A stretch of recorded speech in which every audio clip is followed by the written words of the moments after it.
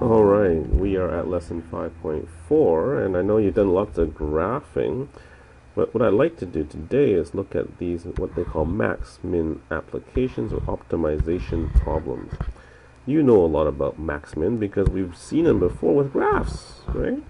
How do we figure out if something is a maximum or a minimum? Yeah, you know this already. We take the derivative and we set it equal to 0 because that's where you get these horizontal tangent lines. And then you can either use the first derivative test or the second derivative test to figure out if it's a max or min. Well, it's the same idea here, except now I want you to actually come up with the equations yourself by putting together all the information you're given into a nice, lovely equation. So you might have done this before too in pre-calculus. It's just you didn't solve them using calculus. You solved them by like finding the vertex of a parabola. Remember those things? Right, there's a minimum, here's a maximum, but now I just want you to use calculus to solve instead. So, if you can take a look at example number 1, I'd like you to read that, and then of course we need to come up with an equation to figure out the scenario. You probably want to choose some variables, and then you want to just maximize or minimize things. Well, how do you do that once again with calculus? You got it! Take the derivative! So, there is a procedure here, but I'm thinking let's just go ahead and do it because I'm sure you know the procedure already. So here we go. You got a box, no lid. It's made from 48 centimeters squared of material. If the box must have a square base, can you find the dimensions that produce a maximum volume? So really, we need to choose some variables right now. Since it's a square base, you might be thinking, oh, I know, x and x, sure, as the base. And then what do you want to use for the height? Y. You're more than welcome to do that. So you can say that x equals the length of the square base. Y represents the height of the box. And now let's see if we can come up with some equations here. So what is our primary equation? Well, what are we trying to maximize or minimize here? It says maximize volume. So I think we should find an equation for volume. Volume, of course, is base area times height. So the base area is x squared. And the height would be y. Beautiful. So there's my primary equation. We want to maximize volume. That's great. But my problem is I've got two variables on the right-hand side. No good.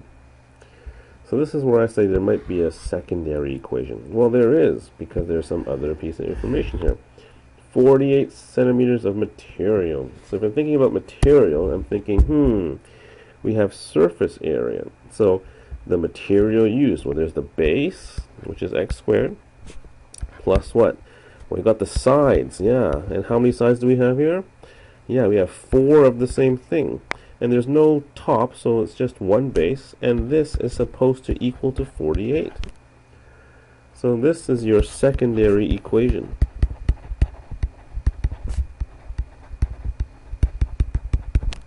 Let's go ahead and solve for one of the variables.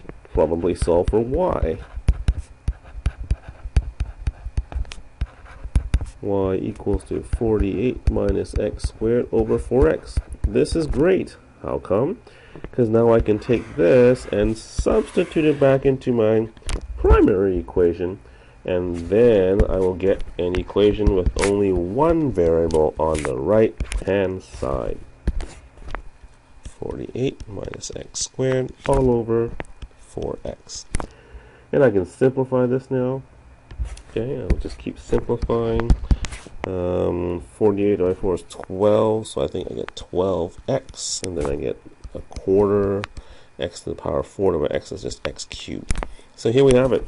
V, volume, is equal to 12x minus 1/4 x cubed.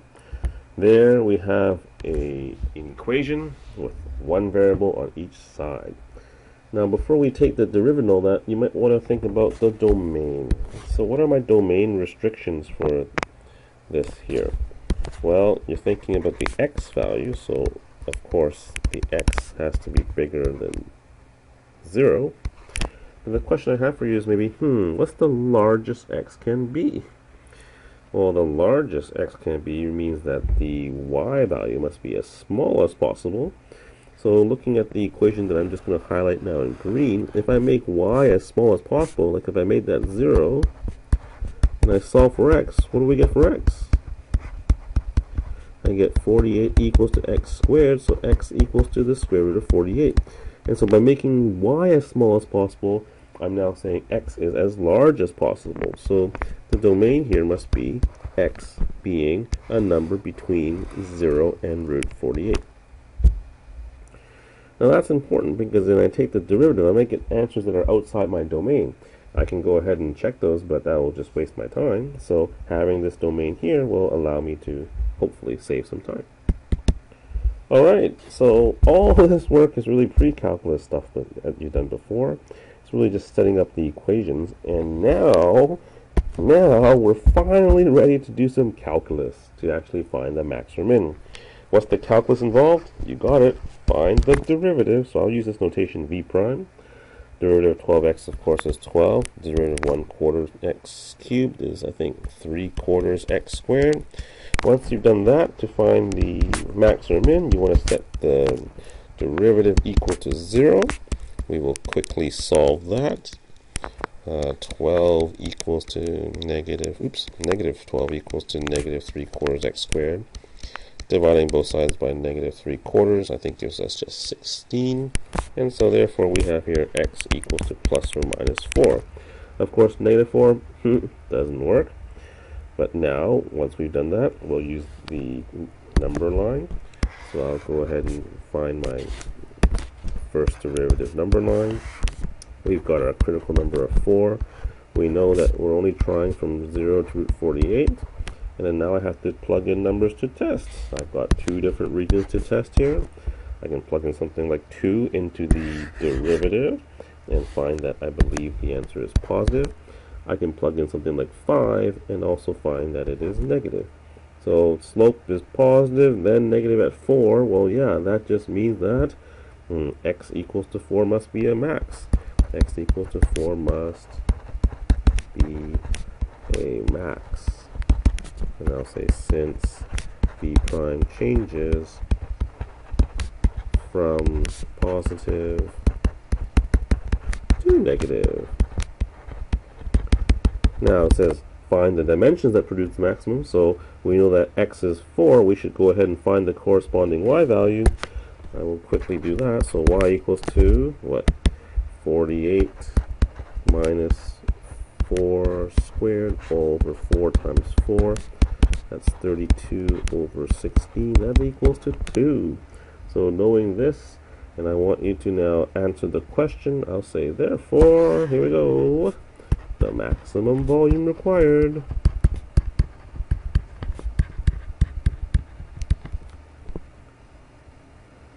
needs to be a box with the square base of 4 centimeters and height of 2 centimeters. Okay? And that's how you do a question like this. So once again, calculus all the way here to help us figure out max or min. The process is the same as what we've done before in figuring out relative maxes and relative mins. Alright, so one more example here. I'm going to think, do you think you want to try this yourself? Once again, if you do, go right ahead, do it. If you don't feel confident, then of course listen to me as I go through this as well. Press pause if you are confident you try it yourself, and then come back and double check your answer. Don't press pause and just keep listening if you want me to do it with you. So this time I have the product. Of the product of 2 positive numbers is 288. Okay, so I got 2 numbers here. Let me call x one of the numbers, one number, y the other number. And we know that the product, x times y, is 288. Okay. Now that might not be my primary equation. That's really the secondary equation, isn't it? Because I'm not asked to maximize or minimize anything. So the secondary equation is that. Okay. What am I asked to do now? It says find the 2 numbers so that the sum of twice the first sum of twice the first. So 2x is twice the first, plus the second is as small as possible. So as small as possible means minimum. So I'll say S is my equation. Here is my, oops, it's plus, right? Yeah, so here is my primary equation. I'm going to need to solve for one of the variables. Once again, I'm going to take my secondary one and solve for y. Then I'm going to stick it in. So S equals to 2x plus 288. I'm going to write it like this, x to the negative 1, because I'm going to be taking the derivative in a moment. Okay. You might be thinking, whoa, what about the domain? That's right, what about the domain? So yeah, okay, fine, it's domain. What do we know about the domain? It has to be bigger than 0, right? Does it have a restriction how big it could be? No. So just the domain has to be bigger than 0.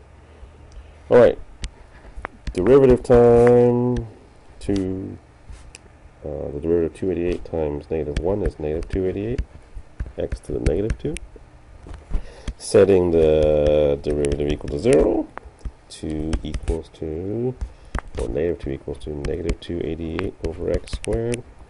2x squared equals to 288. X squared equals to 144. Nice. X equals to plus or minus 12. But once again, our domain here is 0. This is 12. Okay. Don't need to worry about everything that's negative. Let's figure out this region, 0 to 12, and also this region bigger than 12. We'll plug it in once again to S prime. If I plug a number like 1, I get this is negative. And if I plug a number like 13, I know this will be definitely positive. So, what does that mean then? Yes, therefore this must be a minimum. So therefore this is a relative minimum, which is great because I want the minimum too. This is find the two numbers. So therefore I'll say since x equals to 12, y will be equal to 288 divided by 12. That's from right here. 288 divided by 12 is 24. So we know that the two numbers must be 12 and 24. Okay? And this will create the minimum sum. Alright, that's it. So try the questions here. For those of you who hate word problems, I'm so sorry, but guess what? This is good practice. And then once you do that, come back for more word problems in lesson 5.5. See you soon.